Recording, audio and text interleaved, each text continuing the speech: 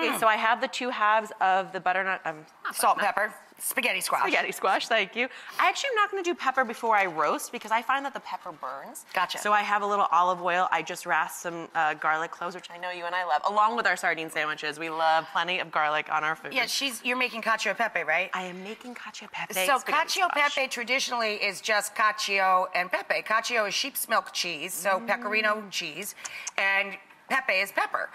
But just like you, I put garlic in everything. I smell like a salami 24/7. Thank you for bringing me a dish towel that's so lovely. Oh, it matches your outfit. Don't we all go like this into the kitchen? By the way, this is also, my husband will think this is hilarious because I exclusively cook in like a ratty t-shirt and sweatpants. So the idea of being here in my mother's gown. Okay, so I'm gonna pop these spaghetti squash into a 400-degree oven, about 45 minutes. These will come out golden brown, and you'll see you pull these strands out of the squash and they look exactly like spaghetti. You let it rest about 5 minutes when you take it out of the oven. Yeah, you want it cool enough to handle, of course. Beautiful, or unless you have Iron Man hands like, like us. like us.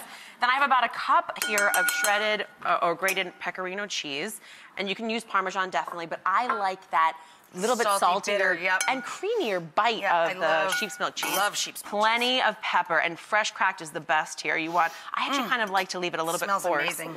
And this is all about the cacio. It's all about the sheep's milk cheese and the pepper and salt and plenty of olive oil to dress it all together. Wait, hang on 1 second. Hang on. So one thing I will say before I put this totally not TV-sized bite in my mouth is that for me, eating is a celebration. Even healthful eating has to feel like a reward. Absolutely. And I am so much a fan of things like this where I feel like I'm eating spaghetti, even though it's a healthy-ish dish.